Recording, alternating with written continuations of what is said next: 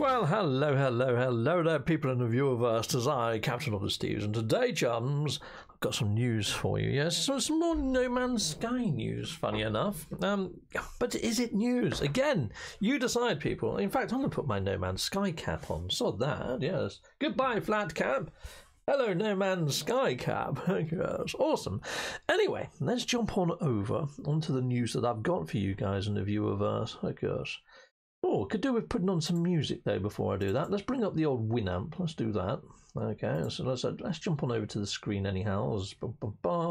Reactions. There we go. Bam. Oh, let's remove that video piece from there. Chuck that down there. Hit play. Chicka-pow. Probably wondering what this website is, aren't you? Well, this website is the No Man's Sky Assistant app web version, but I would suggest putting it on your actual mobile device. But the reason that I've jumped on over to here, as you can see, this progress bar is at 97% right now. And if you click on this community tracker, you get yourself a nice sort of interactive graph. Now you can see the previous tier, tier 2, it was at 83% at 9 o'clock on the 2nd of February. Then from 83%, within 1 hour, it jumped to 99%. Okay, so whenever you see those sort of massive leaps, you know that's not community interaction. I mean, why would it happen at 10 o'clock? This is GMT time, this is all UK time. Boom, straight up to there. It doesn't make any sense, does it, at all? The actual progress is not driven by the community. This is totally done by dates set inside of the game file and also server side. And they can change the game time server side without putting in an update or without doing anything like that, that changes.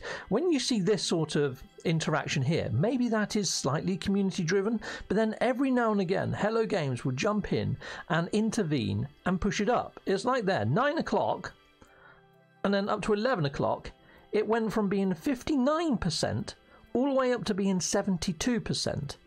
Just doesn't make sense.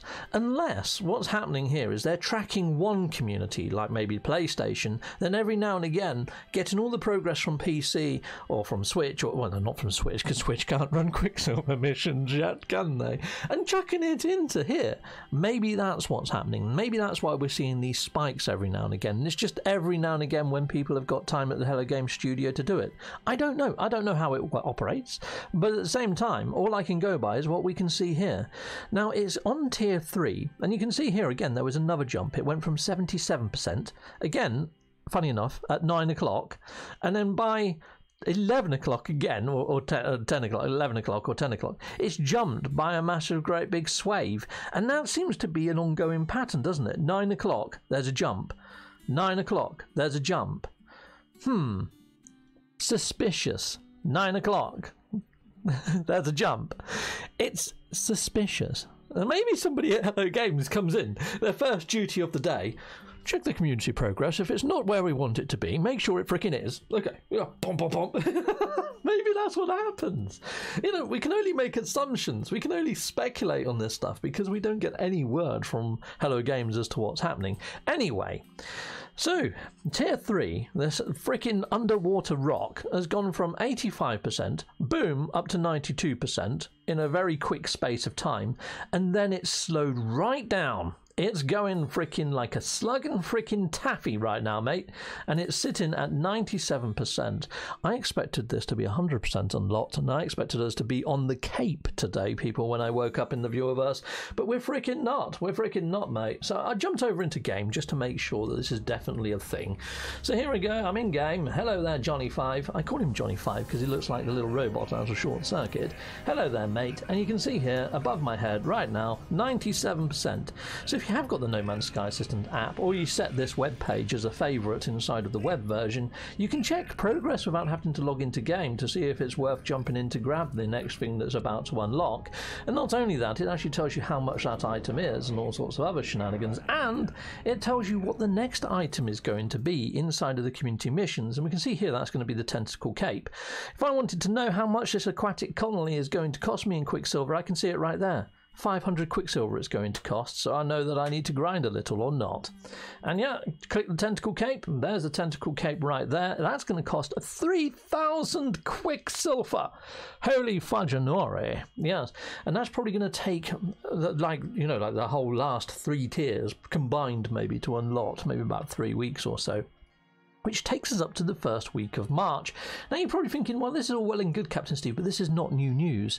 No, you're right, but I have got new news. So the new news, other than maybe they might be messing around with the freaking Quicksilver times again, is the sales have started. So you know that we look for various signs. We look for the depots, we look for the emoji, and we look for the sales. Well, yesterday we kind of got an emoji from Sean Murray with a heart, but maybe he was just reliking an image, but it's weird that he retweeted the image that was from 7 days ago. It's almost like he's saying, well, this was 7 days ago, I'm resharing it now 7 days later, so what's going to happen in 7 days time? Well, in 7 days time, that's when the PlayStation VR 2 is said to drop, the 22nd of February. Now, when you look at the sales, although the sales are happening, they're only happening on the PlayStation 4 and PlayStation 5, and I'm seeing it as $16.99. Whenever I click on that, though, it says it's already purchased, so I can't confirm it. So I asked people if they could give me screenshots of what they see, because it was the actual community. Andrew Lake hit me up with a personal message. You can see there, my freaking battery life is about to die. Yeah, but yeah, he said there it's down from like $29 to $29.99 from $39.99 if you're just a regular user. But if you've got PlayStation Plus, you're going to get it for $19.99, which is freaking bargains, mate.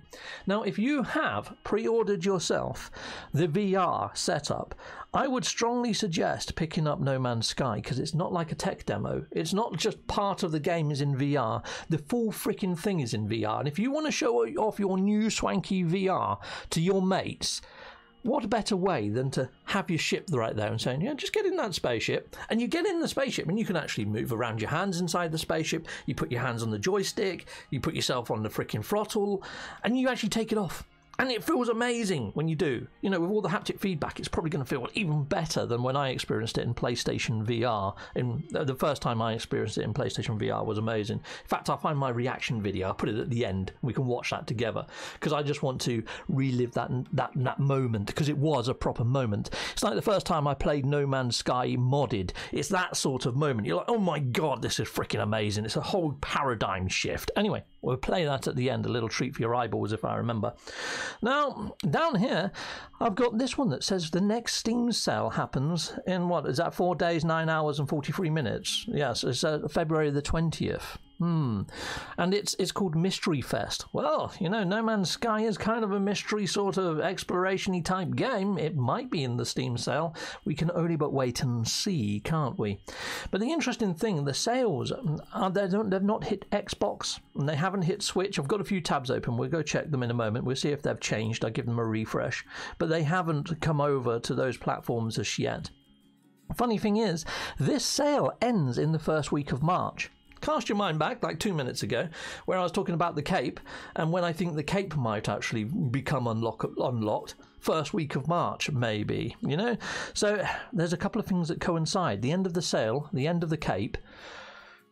Maybe then there might be an update, is what I'm thinking. I'm thinking PlayStation VR 2 is going to come out, you know, on the 22nd, and then Hello Games can use that time to do all the bug fixes and things like that.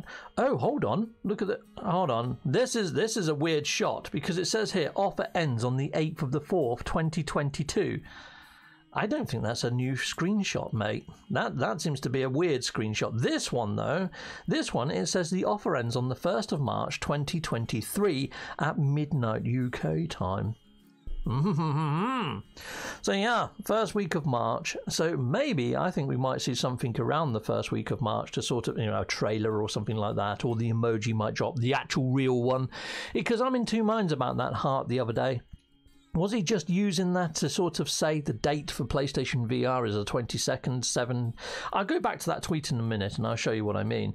Yeah, let's go back to it now, because we've reached the end of that. Basically, the sales are on PlayStation only. Keep that in mind, because I kind of think that the update is only coming to the PlayStation 4 and 5, maybe for the PlayStation VR 2. You see, so basically he liked this image on the 7th of February. So if we scroll down, there it is on the 7th of February, yeah? 7th of February, okay? Now, he retweeted this and put the heart on it on the 14th of February, 7 days later. But the time that he did it was at like 11:25 at night, so fairly close to it ticking over to the next day. So it's not like saying Happy Valentine's Day, because it's freaking over. Everybody in the UK that would have seen this, well, he's in the same time zone as Sean Murray, they'd probably be in bed, asleep by that time, you know, so it might as well have been the 15th, you know. In fact, yeah, I saw this at about 5 minutes past midnight when I chimed in and put my comment on it. It was 5 past midnight, and I thought I was the first on it, but no, I wasn't. I was mistaken. It was late, freaking late. Anyways, so if you go, what, 7 days from there, so 7 days onto the 14th, brings us up to the 21st of February. But if we go by the time that he actually posted this, which was like, what, 25 past 11, so getting close to midnight, might as well say the 22nd, which is when the PlayStation VR update is about to drop. So I think he's done this on purpose to say, you know, there's only another 7 sleeps to go until you get yourself frickin' PlayStation VR 2. It's kind of what I'm thinking, you know? That's kind of like my sort of way of rationalizing this. Anyways, on to the sales. Let's give this a refresh and see if this $39.99 changes on the Xbox, shall we, people? Refresh! Boom! Are you cheaper? No, you're not. You're still $39.99. So, no, not on the Xbox. Okay, well, let's try that on Switch. $39.99. Boom. Still $39.99. It's not going to change, is it? And we know that Steam isn't going to change probably until maybe the 20th, and maybe it might fall into there. But look, $49.99 on. The prices really do freaking vary depending on console to console. But why is the PC so bloody expensive? Doesn't make sense, does it? It should be $39.99 as well, in line with console, in my opinion. Then again, you can run mods on this, and yes, it is going to be running nice and smooth like butter, and probably not having as many crashes on those other consoles. Right, anyway, let's press on. So is No Man's Sky still coming to the Mac in 2023? Now, we know it didn't arrive in 2022 because it was actually announced in June 2022 that it was coming to Apple Mac. Yeah. Now, this actual publisher on January the 18th decided to write a one-page freaking article to say, yeah, it didn't come out in 2022. We freaking know that! But when's it coming out in 2023? And all this article says is sometime in 2023. Tell us something we don't know, article person. Yeah, it's not the best of articles, people. But yeah, iOS is still on the horizon. Now, the reason I left this in here, I mean, it's a bit of freaking fluff to be fair, isn't it? But the reason I left this in here is because if it comes to PlayStation VR 2 and there is no content update, so it follows the same pattern as when we saw it come out on Switch, where there was no real content apart from a launch rocket, and they changed the UI up a little bit, and they changed all of our modules and things. You know, that wasn't really a massive content update. If anything, it was just a rejiggery pokery of things. And it makes you wonder whether we can see the same. If we see the same pattern for PlayStation VR 2, then I'd imagine we're going to see the same pattern for when it goes to Mac as well. Which, maybe this is just going to be a year of making sure that it's on every platform and making sure that it's stable on every platform. Maybe this is going to be a year of polish, but then I don't see how it's going to put No Man's Sky at the top of the Steam charts, as per Sean Murray's other tweet the other week. So, yeah, so Sean Murray... can't really do. How do you do the advanced search? I'm terrible at this. But yeah, he put out a tweet a little while ago saying, yes, it's been a fantastic year in 2022. I'm hoping that 2023 is going to be just as awesome, or something along those sort of lines. I'll find the exact wording. Here we go. Here it is. Thank you for making No Man's Sky one of the most played and best-selling games on Steam again in 2022. Let's make 2023 a big one. Well, the only way that is going to happen is if there are some content updates that bring it up the Steam charts. Putting it on Apple iOS is not going to do much on the Steam charts, is it? Because it's the Apple iStore that it sits on. Putting it on PlayStation VR 2, same freaking story, mate. So unless there's updates that affect PC, the Steam charts probably aren't going to change, and right now the numbers on Steam are not that favourable. Let's just put it that way. So unless we see some more additions, reasons to jump in and play, or some really hefty content updates that are as good as 2022, if not better. It's not going to be a big one, is it? So you can read this message from Sean Murray two ways. The way I want to read it is, yes, we're going to have a lot of content updates because they want to get it as far up those Steam charts again as possible this year. Yeah, that's pretty much where there's no other way it can happen. Okay, so where was I on my little tabs? Oh yes, Steam depots. Let's give this one a refresh because this is where we're looking. We're looking to see if the internal branch has flickered at all. It hasn't, and it's staying at 2 months. It hasn't moved. Oh, something about that hasn't moved is my level of tea. Hold on, let me get some more fuel in me, people. Freaking lovely. Lovely jubbly. Anyway, so yeah, Steam depots haven't changed. So yes, we're seeing sales, which is another sign. Yes, we've seen an emoji, but is it the real emoji? Is this the real sale? It's not, is it, really? It's not the signs that we're used to seeing. It's partial signs. I want to tear my freaking hair out. Sean Murray, Hello Games. Well, there was 1 year before you released VR for PlayStation.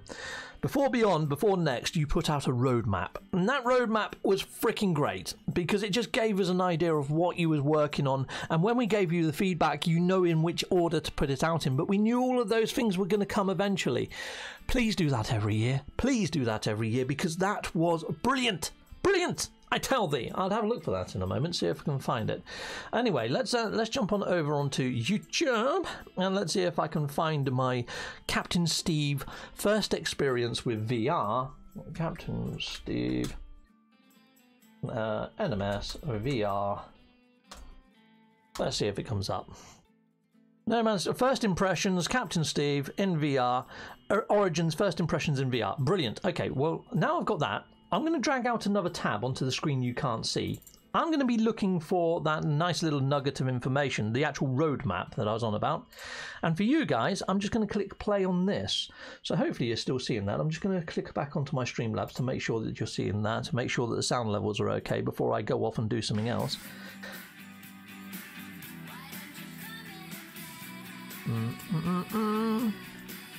Make the quality of that. Oh, fudging git!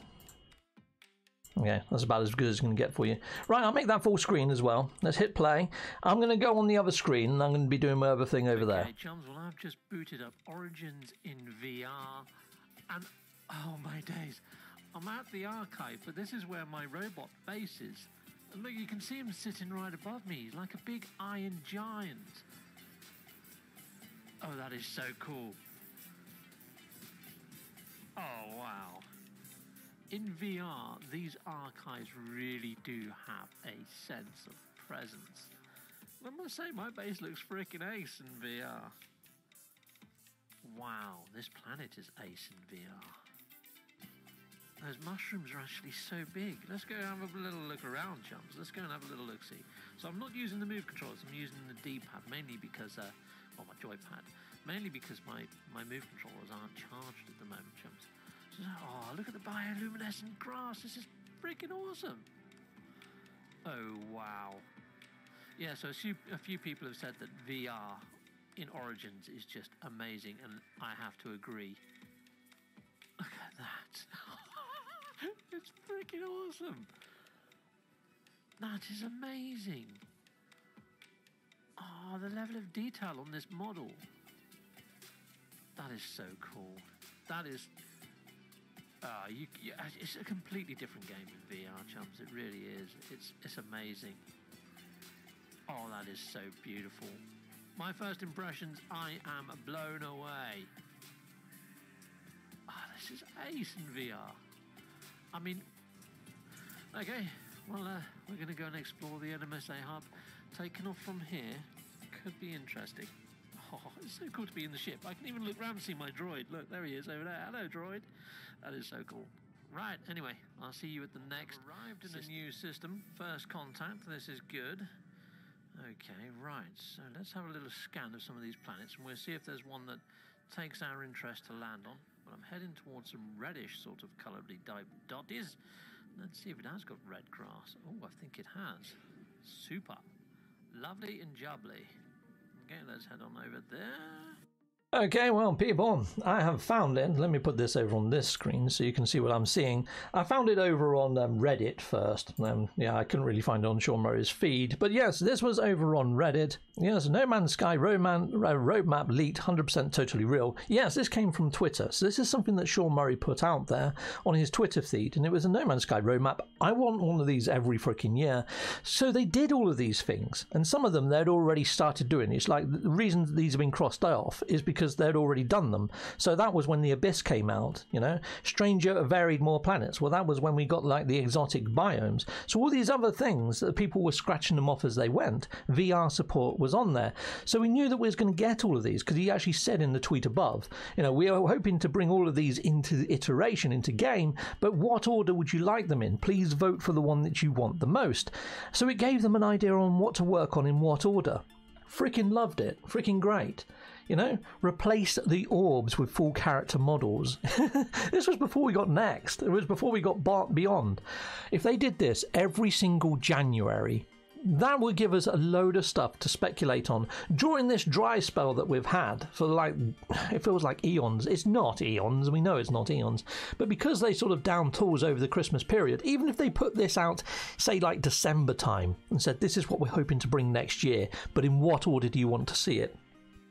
This would give us so much to speculate on, build hype on, you know, and tell them the ideas that we'd like to have included in some of this stuff. They would get much better community feedback from what we actually put out there, wouldn't they?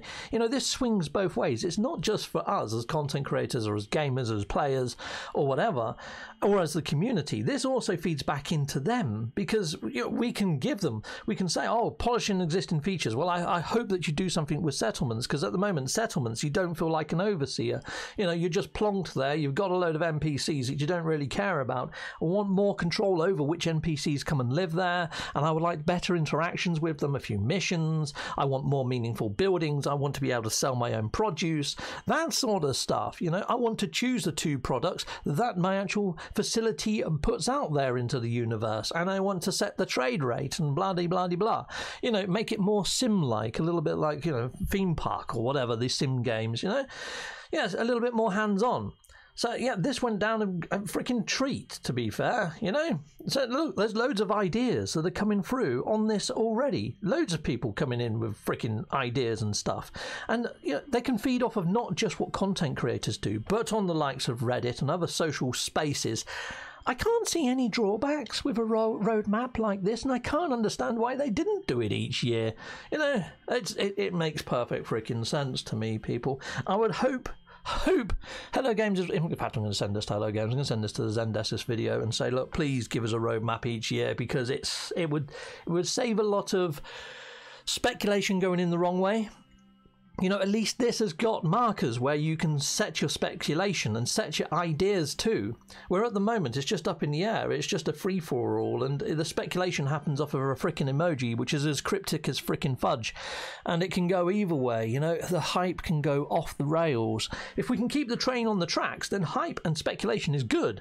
But when the rails aren't pointing anywhere, you know, who knows where that journey is freaking going to go. It could take you into a freaking dark tunnel of nowhere, which it did do during freaking Waypoint. But we won't talk about Waypoint too much because... yeah, okay. Well, it's the only thing we have got to talk about, let's face it. Yeah, if we had a roadmap... Hello, games. Hello Games. Yeah, please give us a roadmap. Anyways, I've got to the end of all my tabs. Now, if you did like that VR sort of first impressions, I know I cut it short, but I've got a whole VR playlist of No Man's Sky, so if you liked that video, I put a playlist in the top right hand corner, up there, just up there. Click that for my No Man's Sky VR playlist, and then hopefully when I get a VR2 for my PlayStation 5, I'll be doing another one of those playlists, people. Heck yes, and a revamped one for current year and iteration, and I might even start a fresh save and do it all through again, but in VR, which would be freaking epic. I'm I'm looking forward to it. Sadly, I'm going over to the Philippines though, and I'm pretty much drained all my funds. This is to meet my partner's parents for the very first time as well, people. I am shite in my pants, but I'm excited at the same time. Excited diarrhea. Interesting sort of shenanigans going on. And I'm fairly sure that's going to get worse the closer it gets to the time, because, you know, English isn't their first language and Tagalog definitely isn't mine. So this is going to be fun, but I'm going to document it all. I'm going to put it out there as vlogs. So yeah, if that tantalizes you too, just me being in very uncomfortable situations but exciting ones, then yeah, hit subscribe, because that's coming in April, people. That's fast approaching. Yeah, and I'm getting ready for that trip. Anyways, I'm banging on, going off on a tangent, but hopefully I just like making people smile on my channel, and I'm hoping that this video has even done that. You know, I like to deliver, even if I haven't got the greatest of news to deliver, I hope I deliver it in a way that does at least make you smile. All right, people in the viewerverse, well, have a good day and take care. Goodbye, and goodbye again.